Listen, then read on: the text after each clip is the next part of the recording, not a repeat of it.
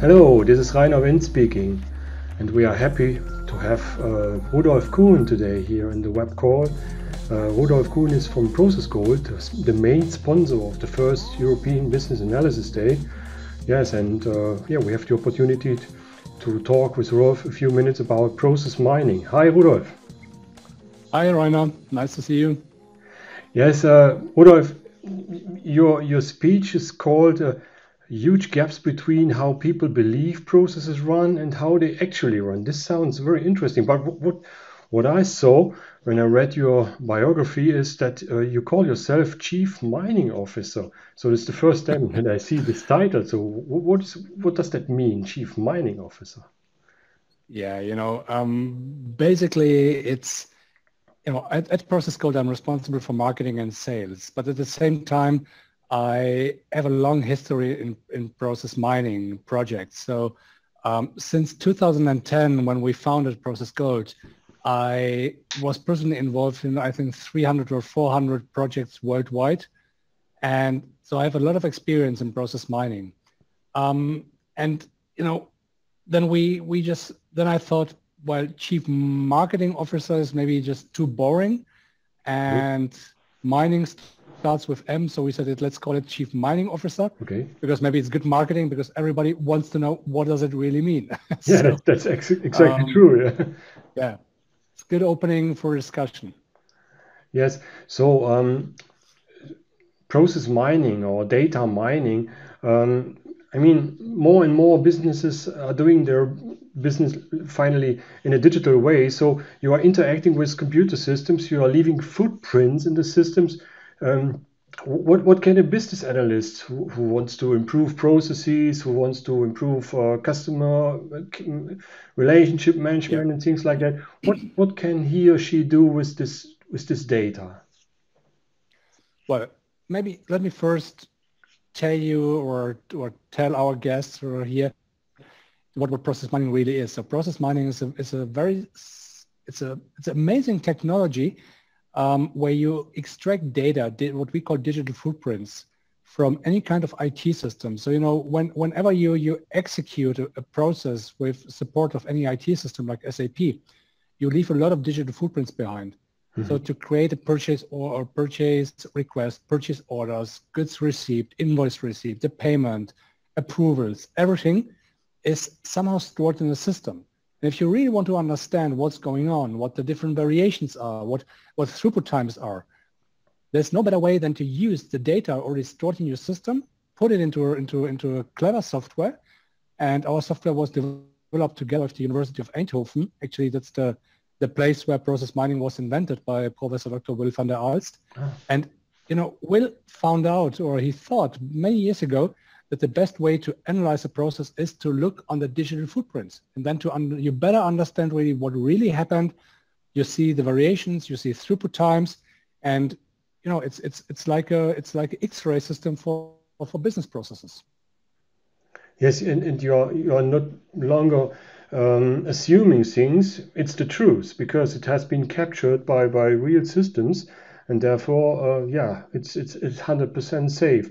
But what I was thinking about is, do I need to be a data expert, a big data expert, or do I need to have special database skills, or is this somehow easy to use the software and to draw conclusions from the software finally? Yeah, again, we have to clearly distinguish between two different roles in such a project. So the first part is really about data, and therefore you need to have good data knowledge. You need to understand how the data is stored in your SAP system or in any other ERP system. You need to understand how you can extract the data. You need to understand how to combine this data. Actually, the question is, how do we transform the data in a way that from the raw data, and for example, in SAP, you have about 40 or 50 different tables we use only for one process like purchasing. So the question is, how do we extract the data? How do we transform the data? And once this what we call the event log is built, then it will be uploaded into our software. And then you don't need to be an expert anymore. You just push the button and the software will do the rest for you. It will show you really what the process is.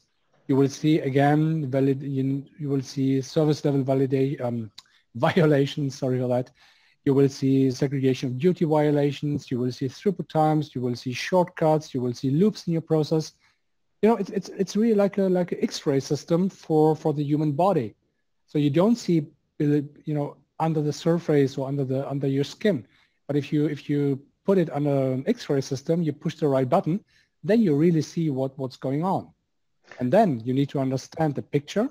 So that's why we call ourselves maybe sometimes the process radiologist. So we produce the pictures the doctor afterwards needs really, or the business people really afterwards needs to understand where problems really come from. To drill down the root cause, that's probably one very interesting thing. Of course, sure. So, you know, if you isolate a number, let's say you have a very simple process, and then suddenly you see that some cases are actually bypassing your approval step. So you can very easily filter on these cases just by clicking on the bypass. So you select the cases bypassing the approval, and then the system will tell you, okay, what does these cases have in common? And what's the difference of these cases compared to all other cases?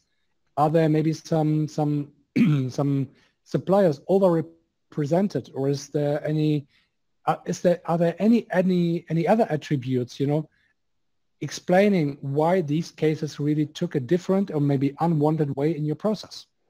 That sounds great. I mean, as most of the businesses are using digital systems, and as such data is simply there, it just has to be gathered and analyzed.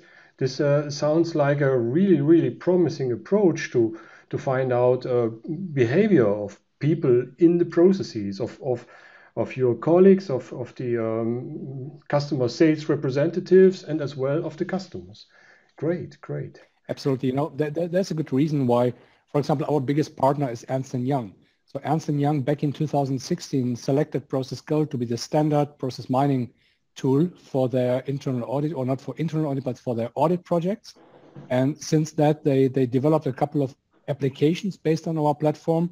And now in 2018, they are going to use process mining for 100 big clients only in the DACH region, so Germany, Austria, and Switzerland, and almost 100 countries worldwide. So process mining really becomes a sort of standard application, standard procedure in order to understand the business processes and really have the full transparency about what's going on. Great. I mean, Ernst & Young, actually, they're sitting in Frankfurt Eschborn, so they can walk by. It's only a few meters away from the conference location. Okay, yeah, as I said, it's May 18th. It's the first European Business Analysis Day, and we are really happy to have you on the show.